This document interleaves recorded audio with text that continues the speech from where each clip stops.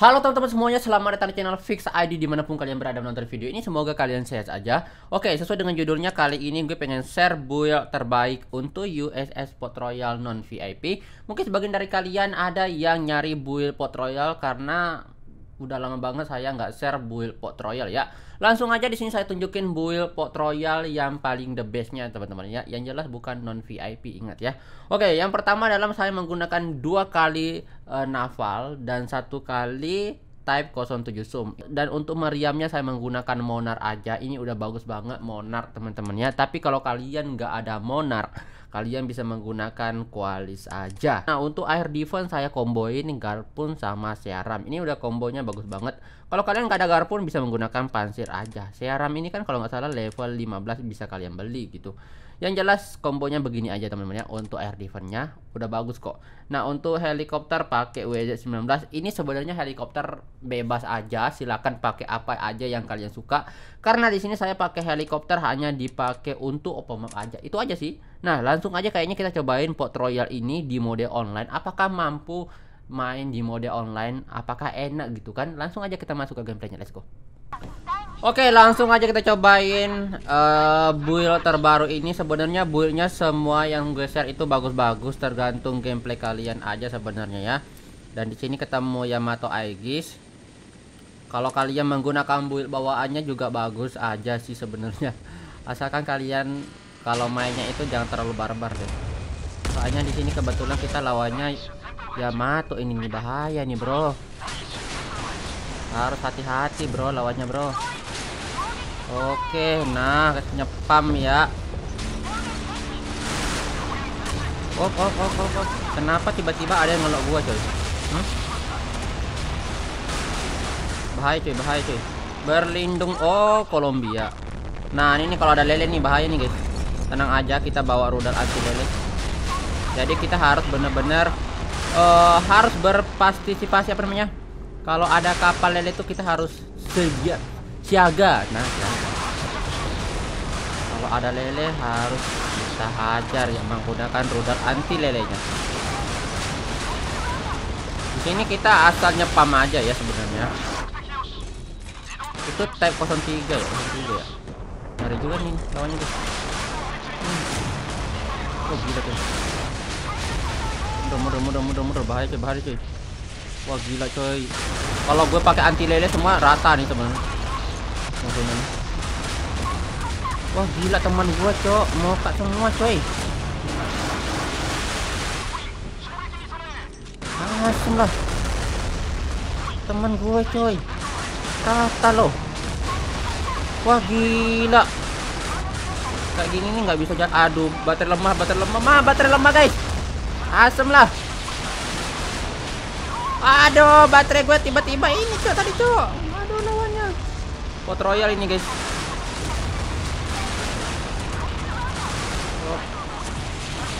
Nah lah, Pot Royalnya nggak ke damage ya?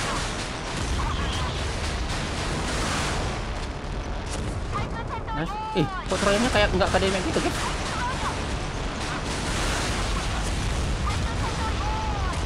Ayo come on, dikit lagi Pot Royalnya guys. Nah, Pot Royalnya modar. Masih bisa bertahan kita. Gue nggak bisa ngelok nih. Wah di sana tuh. Aduh, musuhnya di sana dia. Ini pot, ini aja nih, Kolombia ini. Kita nggak usah pikirin yang arah sana guys. Oh, masih bisa bertahan kita guys. Oke, coba kita fokus ke Kolombia aja karena kita nggak bisa ngelok arah ini nih. Itu kapal apa itu? Nggak kelihatan cok. Ya Allah, masih ada 3 orang ternyata loh. Aduh, masih rame teman-teman musuhnya, pantesan. Wah gila cok. Waduh, rata gue. Sayang banget. Masih ada 3 orang dan kita ngendong 1 sekuat di sini ternyata. Aduh, gila teman-teman ya. pot royal gue GG juga ini masalahnya. 1 juta damage, kill 2, masih bisa bertahan. Tadi tuh lawan Yamato Aegis juga mantap build ini. Oke, mari kita coba lagi teman-teman ya. Di sini lawannya ada 2 kali USS masa, 2 kali. Sebenarnya jangan terlalu banyak-banyak lah lelenya. Kadang gue paling kesel cok ketemu banyak banget lelenya. Gue mending ketemu kapal induk, bro. Lele 2 biji kadang ngeselin, bro. Walaupun dia bisa di lock menggunakan rudal anti lele ya, tapi jangan sampai 2 biji doang coy. Tadi gue melihat kapal, oh ini dia nih, Warship. Oke, nge-flare ya. Nah, coba kita agak sedikit ngarah ke samping ya, biar kita bisa nge-lock Warshipnya nih.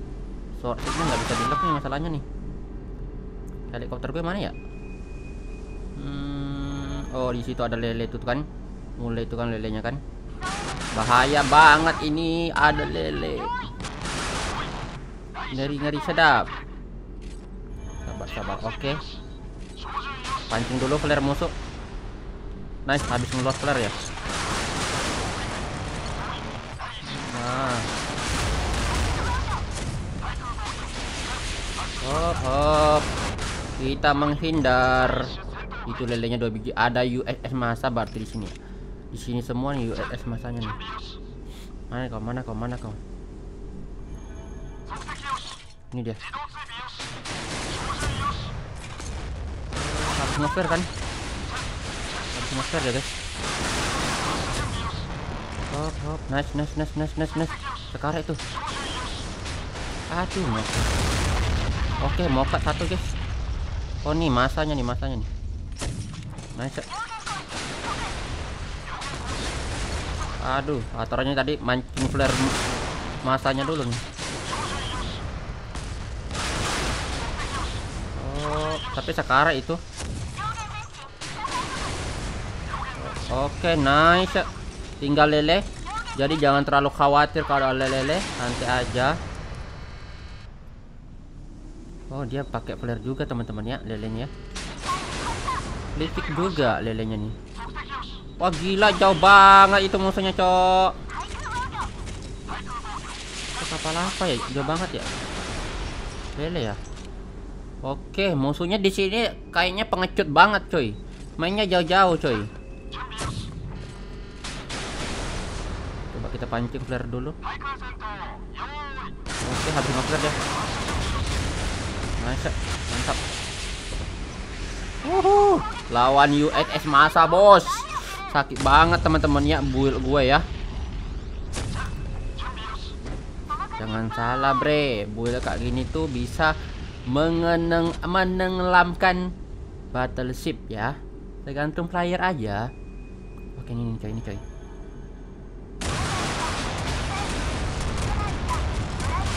Oke.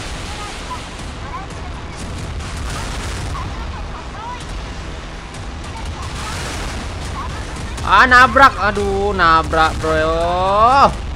Kalah jadinya guys. Malah nabrak batu loh.